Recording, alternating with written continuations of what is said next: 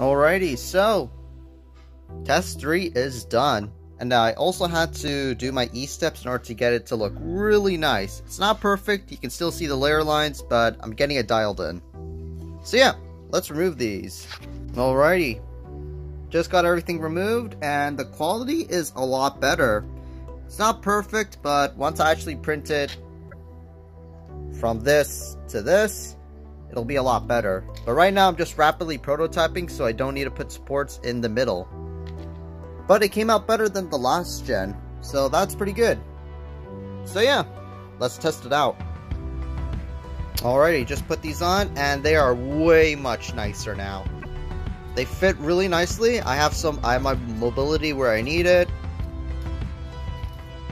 And they actually stay on, like obviously they'll just fall off like that. But yeah, let's give it a test with the wrist and the forearm. Alrighty, I kind of forgot to put on the forearm in the hindsight of putting this thing back on, but yeah, fits a lot better. I definitely need to do that foam thing in order to just shift this up a little bit. And I think I should probably just print out the hand topper. That way it covers up the knuckles here. Middle finger is just a little rattly, but overall, thumb is a lot better now. Pinky feels just a little alright.